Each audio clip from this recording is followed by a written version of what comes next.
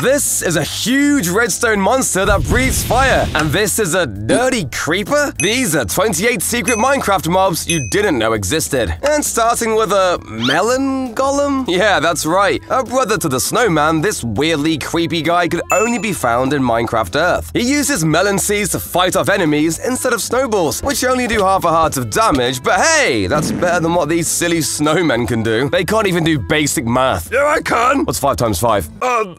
3! Wrong. But even crazier is the love golem. Oh, isn't he cute? The brother to the iron golem, these guys spawn in villages just like their steel-clad brothers, but we're all about peace and love, man. They were totally passive, even to zombies attacking their villager friends. I wonder why that could have been. The love golem was added in the Love and Hugs update, where Mojang blessed us with even more wholesome new mobs. Check out the pink wither. Have you ever seen anything goofier? Oh, you have? Oh, my bad. Instead of the dark and deadly damage the normal wither would deal to your world, this guy spreads grass and flowers everywhere, just like bone meal. And what about the smiling creeper? There's not much to talk about here. But at least they're happy. Wait, don't hurt me! Don't hurt me! Oh, puppies. Cute. Chickens are one of my favorite animals in Minecraft, but I sometimes wish they could do more than just that. That's why the diamond chicken was the best. I mean, they were bright blue, and instead of eggs, laid diamonds. Now that's more like it. Some mods even add these back, but with stone, iron, and gold chickens too, this is way better than mining. Although the gold does smell a bit funny.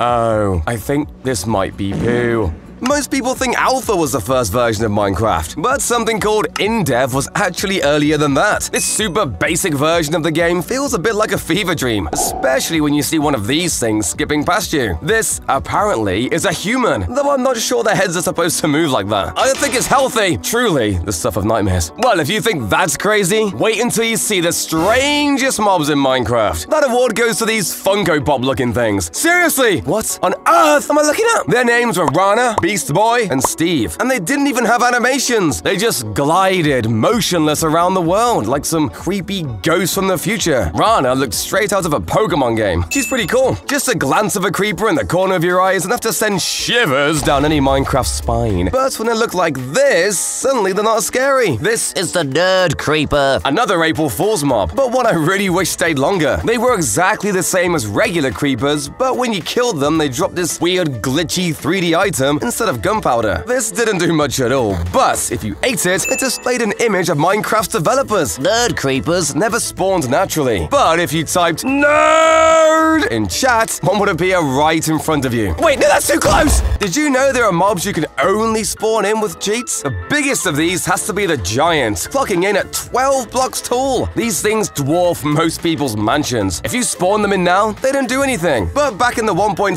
update, these things could run round and deal damage to you. 13 hearts to be precise, and that's on easy mode. What's even crazier is that the code says these things technically can still spawn. They just require impossible conditions, like having bright and dark light at the same time. So, little Timmy, that's why you shouldn't be scared of the dark. Oh my goodness! If you're pro, you'll know all about skeleton horses, which are a super rare and powerful type of horse. But alongside these, there's actually an unused zombie horse mob in the game too. They can be summoned with commands just the same as giants, but unlike their undead brothers, they actually move without being tamed. And they're pretty cool too. You can ride them just the same as normal horses, and they even regenerate health over time. They're so OP that harming potions actually heal them. This means they're the only totally passive undead mob in the game. Everyone loves bunnies. They're cute, fluffy, and painful. This is the killer bunny. And you've got to be wary of this one. It's a pure white rabbit with evil intentions. If you get hit within 16 blocks of one, it'll lock on and lunge straight at you, dealing 4 hearts of damage. And if these bunnies can't find a player, they'll search for foxes and wolves to attack instead. Thankfully, these guys aren't naturally spawning and only work with commands. Art imitates life, I suppose. But a mod I wish spawned in naturally was this unused pillager, and it's probably the coolest one yet. It's called the Illusioner, and instead of just using boring crossbows and axes, this one casts spells. And if you even just get close to one of them, it turns completely invisible and summons 4 duplicates in its place. I'm starting to see why these things were removed. They're so overpowered. Go, dog, go! Oh, what a shame. Pets are a man's best friend, but we're starved for fluffy buddies in Minecraft. All we have are dogs, cats, foxes, and parrots. We need more cuteness! Yet again, a hidden mob in Minecraft dungeons solves this. My favorites are the hedgehogs and the ferrets. They're just so adorable. And guess what? They don't even attack mobs, and the hedgehogs just roll around. Oh, it's too cute! Wait, why is it putting on shoes? Why is it turning blue? No! Speaking of Minecraft dungeons, it is filled with mobs that so far haven't been added to the regular game. One of these is the Ice Soldier? Ice Soldier. What a strange name. Thank God some game files call it the Chillager. That's a much better name. The Chillager is a mysterious, cloaked type of pillager and summons ice chunks that it hurls at the player, dealing damage and slowness if it hits. It was actually part of the 2020 Minecraft mob vote, but was just beaten by the Glow Squid. I'm looking at you, Dream. This is why there's an achievement in dungeons called Iceologers Revenge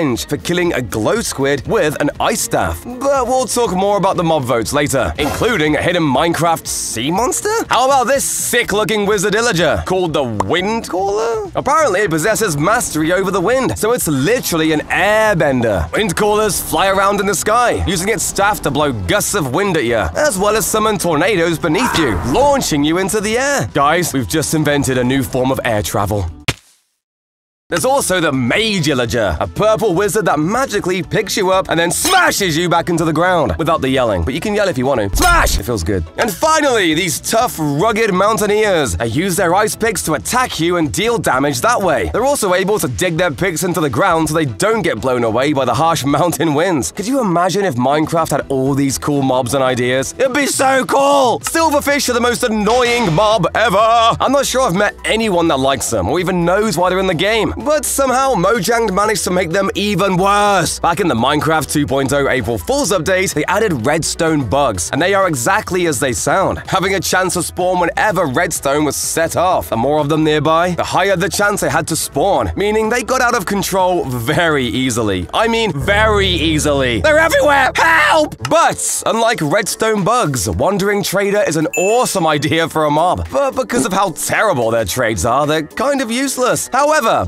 Minecraft dungeons actually fix that by adding an extra type of merchant called the Luxury Merchant. This guy comes from a land far, far away and sells rare, valuable items that players haven't discovered yet. But it's not cheap. For certain trades, you even have to slay a certain number of mobs and mini-bosses. Nothing's ever free in this world. There's also the Mystery Merchant, who sells you loot boxes with random loot inside. But don't worry, these aren't like CSGO cases, and you can buy these with plain old emeralds. He gives you different types of gear based on what case you buy. So if you need a new sword and you're feeling lucky, you can take a chance to win a brand new enchanted diamond sword. Just don't get addicted. The Phantom, Glow Squid, and Alley were all added in mob votes. But I bet you didn't know the panda was as well. That's right, it was actually added in a secret Chinese mob vote to celebrate the release of Minecraft China. Other contenders were crocodiles, monkeys, deer, and pink dolphins. Obviously, the panda is way cooler than the rest. But imagine monkeys in Minecraft. They might have given squid competition for goofiest mob. But then again, crocodiles would have made swamps and jungles way more dangerous. Talking about these votes, can you remember what the other options were in 2017? Alongside the Phantom, they showed us the terrifying Barnacle. Trust me, it's scarier than it sounds. It's supposed to be a huge sea monster found deep in the ocean. It would suck you underwater using its tentacles and wouldn't let you escape from its slimy grasp unless you managed to kill it. Which raises the question, why would you want to kill it? I just want to be held. There was also a mob called the Great Hunger, which is a pretty powerful name for a mob that looks like this. He's just a little lizard guy, and he didn't even attack you. Instead, it was supposed to be able to add or remove enchantments to your items. But as we know, the Grindstone ended up doing that instead. Poor thing. Imagine being replaced by literally just a rock. And then more recently, there was a Copper Golem. Hey! Give me back my job!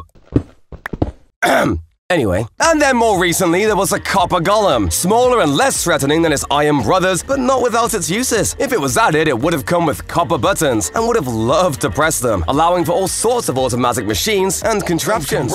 Stay away from me, Rock! I'm warning you. Turns out there's actually a bunch more golems that Mojang never ended up adding. First off, there's the Furnace Golem from Minecraft Earth. They're another variant of the classic Iron Golem, but have a burning desire to take out any mob using their fiery attacks. Alongside Alongside its normal melee attack, they were even able to light the ground around their enemy on fire, which caused real trouble for the village they were protecting. Then there's the Squall Golem. These guys behave eerily similar to the Warden. In dungeons, they start off totally still on the ground, until a nearby resonance crystal is activated. This is when they power up and quickly charge towards you, attacking you with quick, fast-paced attacks like a supercharged Iron Golem. They can even cause huge shockwaves that send you flying through the air. And we can't forget the infamous Redstone Monstrosity, a gigantic golem boss that's even immune to lava. It's a huge, hulking mechanical piece of rock covered in redstone patches with 3 glowing eyes and 2 massive horns on its head. It has tons of powerful attacks, including a fireball attack where it shoots projectiles that deal huge damage, a slam attack where it hits the ground and knocks you back like a TNT blast, and a summon attack where 12 redstone cubes leap from the ground and attack you. If you ask me, this seems way more fun than the Ender Dragon fight. I'm about to start playing dungeons instead. Sayonara, Minecraft! And the best part is, if you ever manage to actually take out this crazy strong boss, which I certainly couldn't, it's not even over! Later on in the game, you can come across the Mushroom Monstrosity, which appears to be the body of an ancient redstone monstrosity, somehow brought back to life by mushroom spores. Its attacks aren't quite as crazy though. It just like spawns cows sometimes. Never mind, it's quite powerful too! And guess what? Most people who watch Mallow aren't subscribed. So subscribe, goddammit! How many more dogs does it take to get a subscription from you?